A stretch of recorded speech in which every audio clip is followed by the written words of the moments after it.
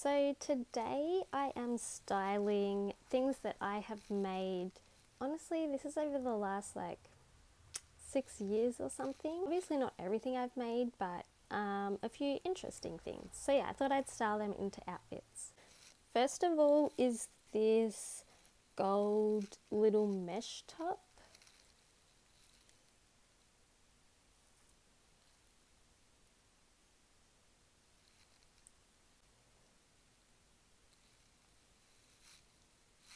I actually made this with matching pants to wear to Melbourne Fashion Festival when I first moved there in 2019, I want to say.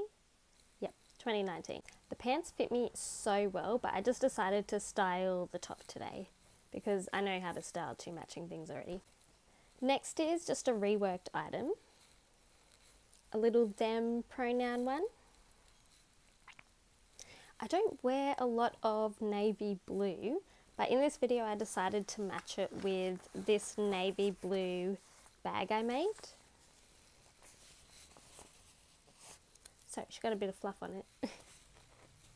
This I didn't actually make from scratch. It is a doll's dress. An ex gave me a doll. We broke up horribly and I smashed the doll and made things with all the different pieces. It was an ugly porcelain doll anyway. Thanks for trying, but she freaked me out. Normally I like porcelain dolls. This one is a pretty old one. I made it start of lockdown, I want to say. It was very the trend then. So I just tie-dyed it, cut it, put some safety pins on. I'd recommend it if you like it, it's very easy.